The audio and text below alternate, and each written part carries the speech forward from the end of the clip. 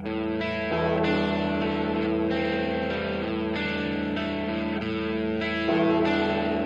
hey guys, this is Alex.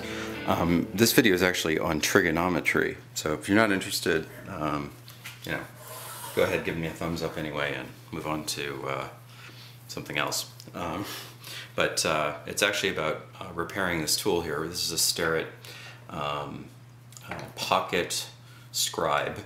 It used to have a much longer, finer point on it, which I managed to break within about 15 minutes of having it. I'm a little disappointed about that, but I think it was my fault for using it at the wrong angle.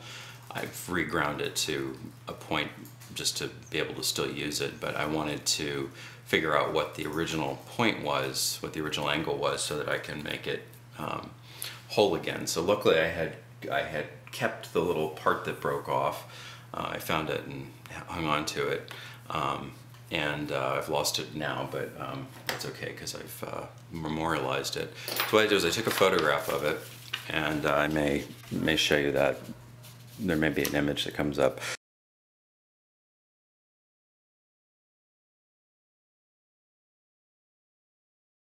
But this is the, got it upside down, this is the image having made it negative and gotten rid of the color and enhanced it a little bit, blown it up. But you can see the point, and you know it's not as sharp as you might like, but whatever. And so I know from trigonometry that if I can process this as a triangle, then I can compute what this angle is here, and then when I regrind it, I can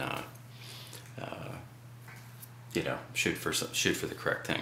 So what I did is I took this piece of paper and I marked with the scribe actually the 3 points that I drew from, you know, using a rule, and made that a right angle. So now we have a right triangle and we can use our normal rules of trigonometry. Okay.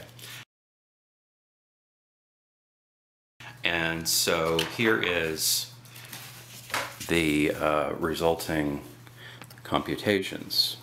Here are the resulting computations. Okay, so here's our triangle. I flipped it around, but I want this included angle here. Okay, so I measured this with my my new metric Starrett ruler here, or scale, and so all these numbers are in millimeters, and these are the values that I got. So we have a right triangle, and let's just call this A, B, and C. Okay, traditionally. So the first thing I did was I wanted to make sure that these numbers made sense, that I hadn't measured something wrong. So I used the Pythagorean theorem, a squared plus b squared equals c squared. So the two sides, the squares, sum of the squares of the two sides should be equal to the square of the hypotenuse. That gives you this formula, and it turns out that, or this expression, turns out I was within 20 or 30 there. So I considered that close enough for my purposes. So then I want to compute theta. So what I did was I used the 3 basic trig functions, tan, sine, and cosine. And so these are the ratios that you get. So tan is opposite over adjacent, sine is opposite over hypotenuse, and cosine is adjacent over hypotenuse. So I want to sort of you know, amortize the error across 3 different computations and just make sure that, you know, everything made sense. Okay, so you get these results, 14.82 for the tangent, from the tangent, so you take the inverse tangent of this value to solve for theta. 14.82 for the sine, I get 14.75, and for the cosine I get 15.79. And so all you need is a scientific calculator, or actually Windows calculator will do it for you if you put it into scientific mode. My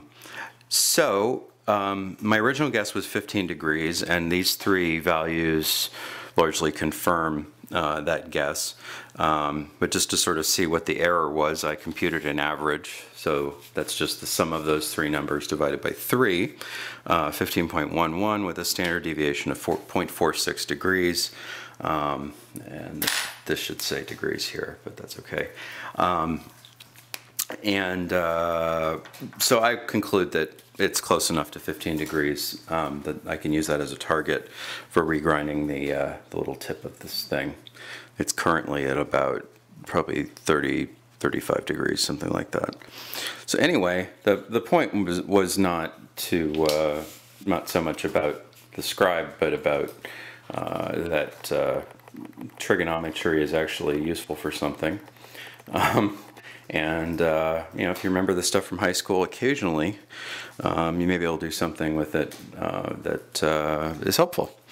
So anyhow, thanks for watching. Have fun. Please keep it legal, and if you have any questions, add them to the comments or send me a note. All right. Cheers.